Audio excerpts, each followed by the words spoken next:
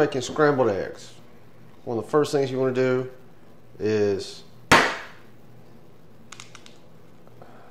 get the eggs, and you want to crack them and put them into a different bowl. You definitely don't want to crack those directly into the pan.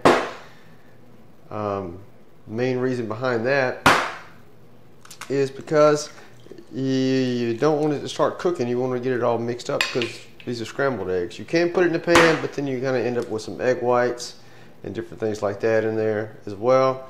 And you don't want to have. Also, if you crack it into a bowl like this, you don't want to have the shells go into your pan that you're cooking it in.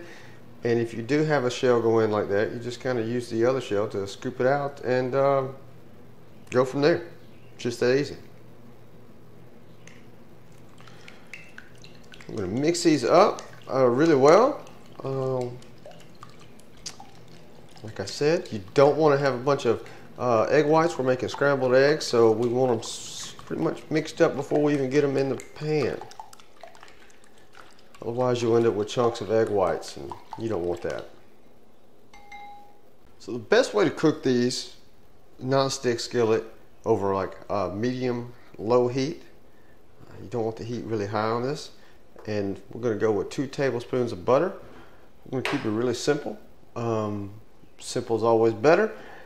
And I got to tell you, normally I put milk, I put heavy cream in these.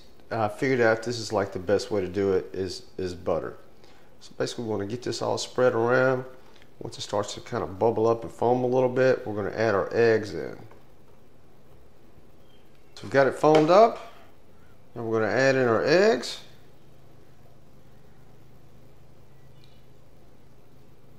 And we're not really going to do anything with them. We're going to let them sit there. And we're going to be monitoring the edges of the pan to see when it starts to curl up. So when it starts to curl up around the edges, that's when you want to start doing this with it. Just moving it back and forth. Moving it back and forth. Get those eggs nice and scrambled. At the same time, you're going to add in your other butter and have that get all melted and creamy inside of it. And just like this, how to make the perfect eggs. Butter is the key ingredient.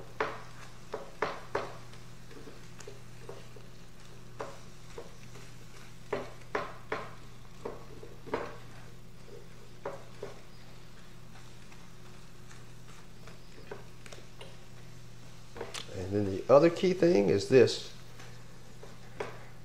How they look right now, just a tad bit runny. They're going to continue to cook, and this is when you want to remove them. And that's all there is. Well, there you have it. Ooey gooey, creamy eggs, perfect, light, fluffy. Don't have to add creamer, don't have to add milk, just butter does it right every time. Now I'm going to go and enjoy these. See you later.